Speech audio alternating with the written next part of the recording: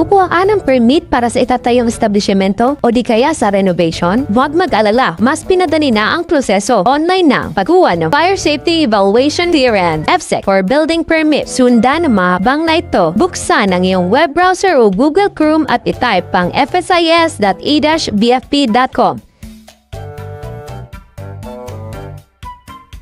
Mag-login.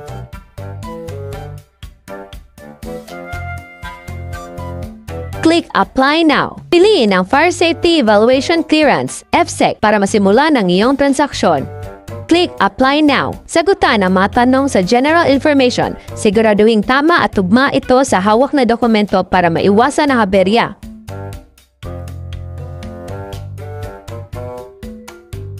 Huwag pindutin ang PEZA kung hindi ka bilang sa Philippine Economic Zone Authority. Click Submit Application. Sa pag-upload naman ng requirements, i-upload ang mga naaayon na dokumento sa mga hinihinging requirements. Nilalaman nito ay ang mga pahina ng building plan o mga dokumento galing sa Office of the Building Official.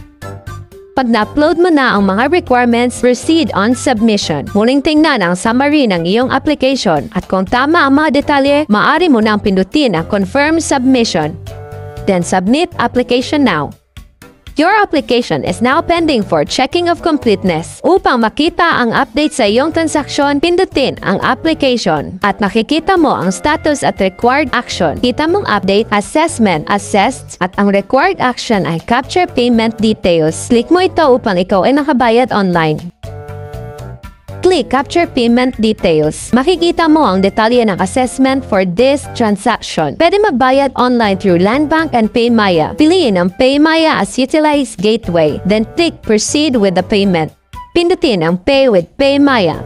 Pay now. Yes, proceed. Yes, pay now. Kung gamit mo ang desktop or computer, mag-generate ito ng QR code.